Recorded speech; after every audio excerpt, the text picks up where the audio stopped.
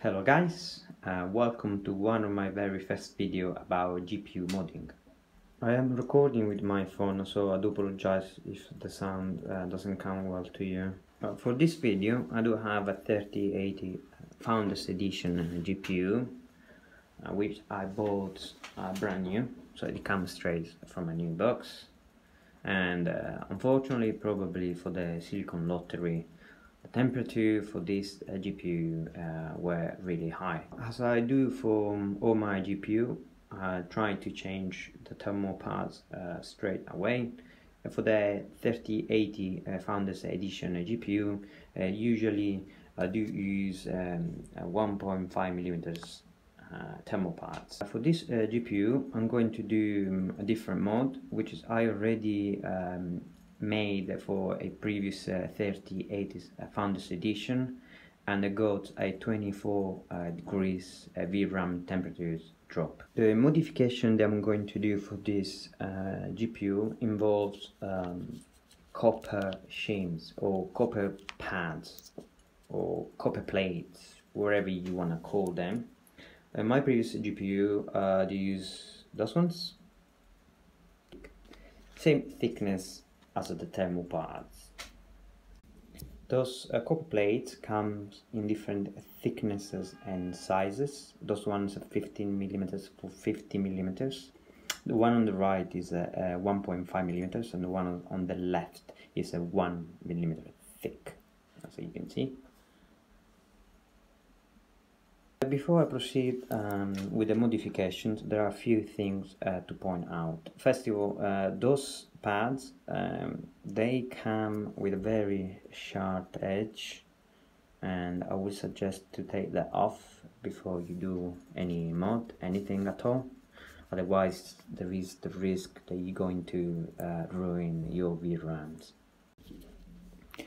So, as soon as you have removed all the sharpie edges on your copper plate, the second step is to protect the card and all the parts around the VRAMs with Kapton tape. At this stage I already started. Kapton tape is this kind of tape.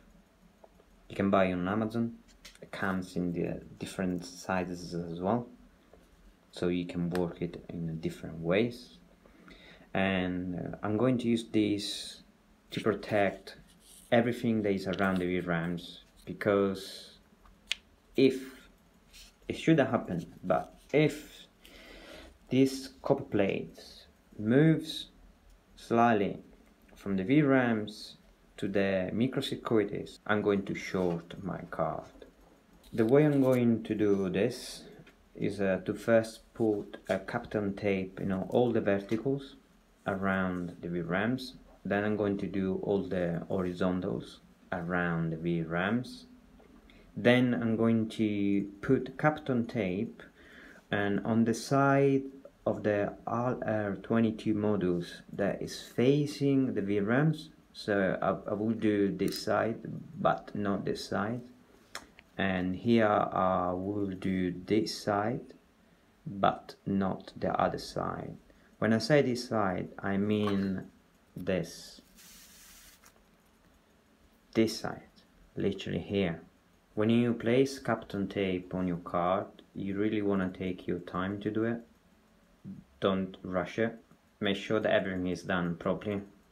And the very first step is to make sure that everything is done correctly. I will say this many times during this video, but if you do make a mistake and you forget to cover something, and then you place your copper plates, and the copper plates for some reasons moves and touch anything on your card that are not the VRAMs, you may short your card and literally lose your card.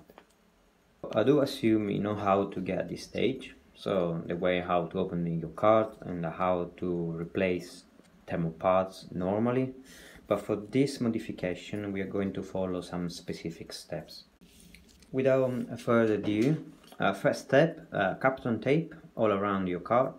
Then you need a thermal compound, possibly a very dense one. Then of course you need your copper plate, And for this specific modification, in combination with this 1mm copper plate, I'm going to use a half millimeter thermopads. Literally this brand, I only buy this brand, I like a lot. This is not really a soft pad. Some people don't like to work with it. I really like it actually. The reason why I'm going to do this is simply because in one of my previous 3080 I actually use a 1.5 millimeters copper plate instead of the 1.5 millimeters thermal pads, in combination of course with a thermal compound. So those two must go together. You cannot do this without this, because you may short your card, or to be more accurate, you're gonna have high chance to ruin your card. There is a reason why. So the thermal compound is not electrical conductive. The copper it is. So if you take the copper and you put straight on your VRAM and you put that, something might happen in between the components. We don't know, but it might happen. You may shock your card in this way.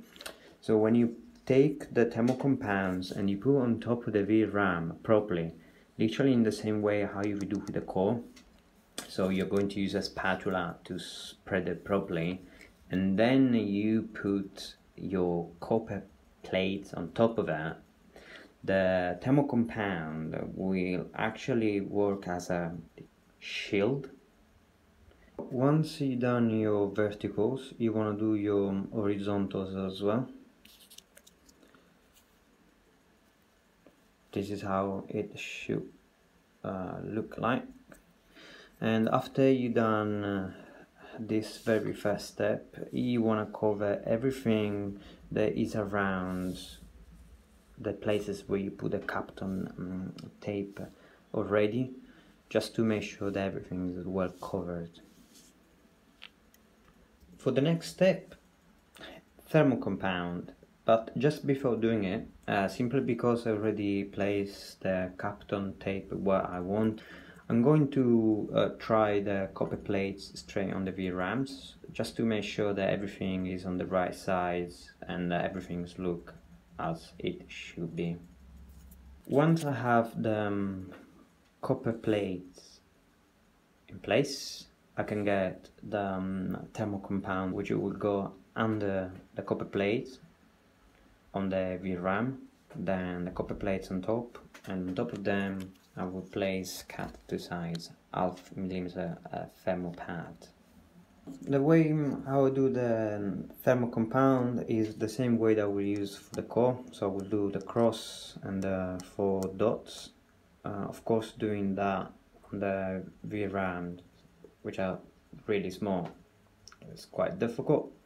But if you have like a little bit of patience, you're gonna do really well, as I did. That is great. And then I'm gonna use a spatula to spread it like properly, because I want to make sure that when the copper plate goes on the top, the side that is facing the VRAM is fully covered of thermal compounds, and this will help to fill any micro gaps that of course the human eyes cannot see. When you're done with the thermal compound, you should get something like this.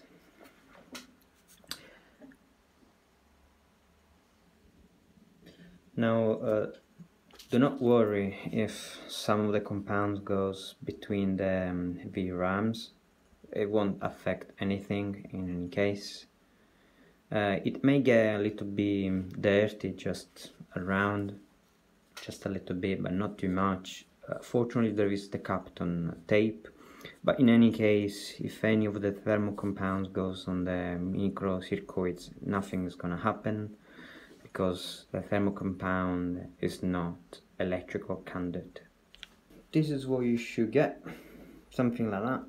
I haven't put the other 3 1/4 yet. I'm gonna do in a second, just to show you that even if you put like that, the copper plates won't really slide off because the thermal compound is really sticky, and as soon as I cut the thermal pads and I put them on top, there's gonna be like more pressure applied to him, more stickiness. Not sure if it's an English word. I'm Italian, so I'm not entirely sure. Anyway, so nothing should really move inside once you close everything. Last step is to place the thermal pads, 0.5 millimeters, cut to size on top of the copper, and I'm going to cut it to size referring to the heavy rams, not to the copper plates. So those ones are the bigger ones, 1 millimeters and half. So I'm gonna cut them at the same size, and I'm gonna place them roughly where the VRAMs are. I don't care about the copper plates. The copper plates, I placed them in a way that I can track where is the VRAM underneath, so I can say in any case, and the difference would be very small, so it really won't affect them.